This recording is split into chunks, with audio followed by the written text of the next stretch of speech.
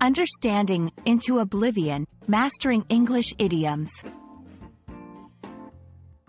Hello, everyone. Welcome to our English language learning series. Today, we're going to dive into the fascinating world of English idioms. Our focus is on the phrase, into oblivion. Idioms can be tricky, but they're a crucial part of mastering any language. Let's explore what this phrase means and how you can use it in everyday conversation.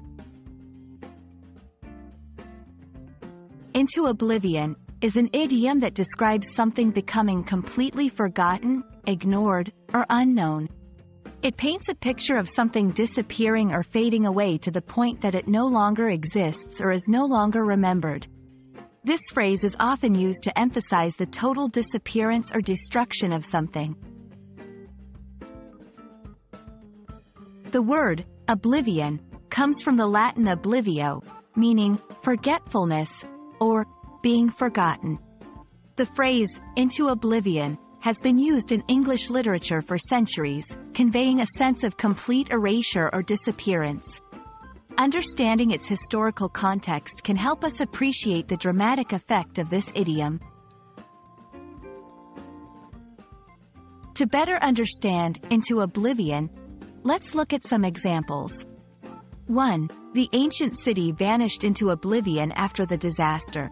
2. Many old technologies have faded into oblivion due to new inventions. 3. The actor, once famous, slowly slipped into oblivion. These examples show how into oblivion can be used in different contexts to describe the act of vanishing or being forgotten. Now that you know what it means, try using into oblivion in your conversations. It's a dramatic way to describe something that has disappeared or been forgotten. Remember, idioms like this add color and depth to your language skills. That's all about the phrase, into oblivion. I hope this video helps you understand and use this idiom confidently in your English conversations. Keep practicing, and don't let your language skills fade into oblivion. See you in our next video.